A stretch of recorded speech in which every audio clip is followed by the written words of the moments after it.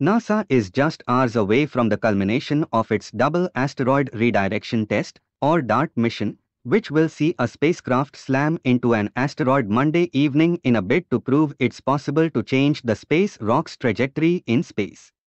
It's a first-of-its-kind proof-of-concept test of a technology that could one day save Earth from a civilization-ending asteroid strike, or even a minor infrastructure-damaging one. The key will be ensuring DART succeeds in striking its target, an asteroid called Dimorphos, some 68 million miles from Earth, and then carefully measuring the results. DART is demonstrating what we call the kinetic impact technique for changing the speed of the asteroid in space and therefore changing its orbit, NASA Planetary Defense Officer Lindley Johnson told reporters at a Thursday press conference about the mission. This demonstration is extremely important to our future here on the Earth and life on Earth. At 7:14 p.m. EDT on Monday, the DART spacecraft will slam into Dimorphos at around 14,000 miles per hour.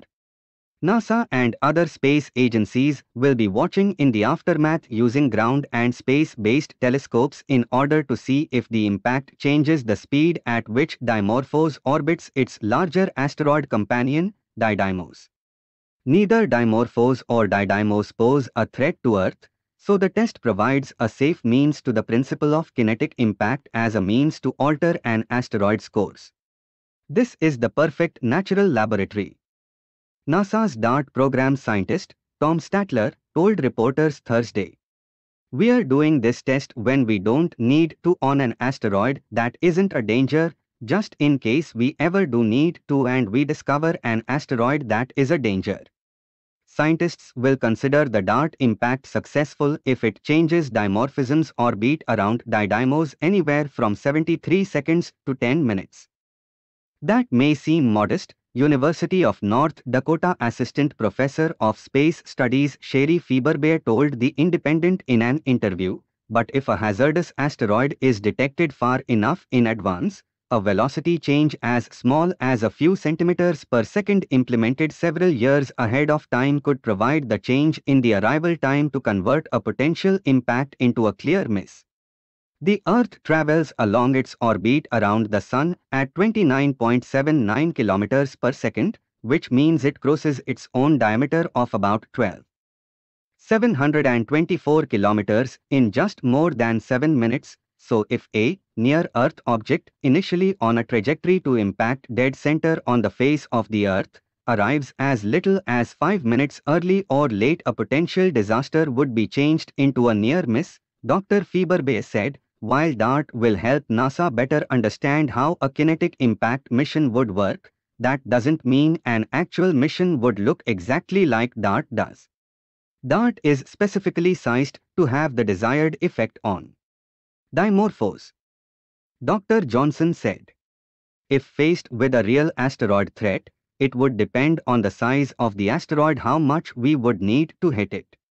In the case of the kinetic impactor, it probably need to be larger than DART, and we also might hit it with several kinetic impactors. There are lots of mission options, but many depend on just what type of asteroid you are dealing with and how it will react to an impact, according to Dr. Statler. The reality is that while NASA has tracked asteroids and observed them and modeled them, we do not know exactly how these asteroids will behave, because we don't have samples of real asteroids on the Earth, he said. As a scientist, I fully hope to be surprised by the results of the experiment. Although as a planetary defender, I don't want to be too surprised. DART will help ground truth scientists' understanding of asteroids and the materials they are made of.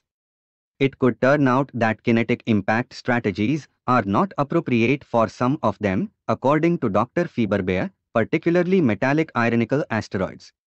A kinetic impactor will definitely work on a rocky body, asteroid, or a large comet, she said. If you have an ironical asteroid, it's not going to happen. NASA's SITE mission will be the first to visit what scientists think is just such a solid metal-bodied asteroid in 2026, providing the first direct assessment of such an asteroid. There may be alternatives to kinetic impactors for deflecting such a body if it ever threatened Earth. Some of the other things that have been studied are what we call a gravity tractor, Dr. Johnson said, which is just taking a spacecraft keeping with the asteroid and using nature's tug rope.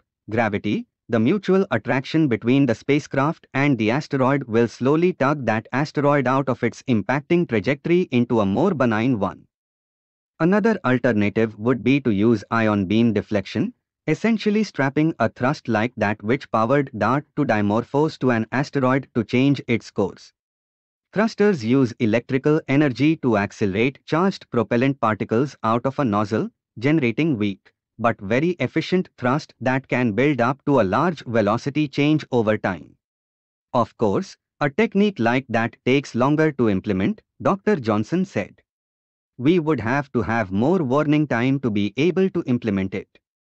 And that's the main mission of NASA's Planetary Defense Coordination Office anyway, he added. While DART marks the first test of a method to deflect an asteroid, the key thing is making sure we know where all the potentially threatening asteroids are, long before they could pose a threat to Earth. Hollywood and movies, they have to make it exciting. You know, we find the asteroid only 18 days before it's going to impact and everybody runs around as if they are on fire, Dr. Johnson said. That's not the way to do planetary defense. There are just more than 2,250 known potentially hazardous near-Earth asteroids, and NASA hopes its upcoming Near-Earth Object Surveyor mission, a space telescope currently in its preliminary design review phase, will help scientists locate any asteroids that could be hiding in the glare of the sun. The NEO surveyor will be able to find the population of asteroids 140 meters and larger within about a 10-year period, Dr. Johnson said. Our strategy is to find that population out there with a mission like NEO surveyor and know where all the potential hazards are.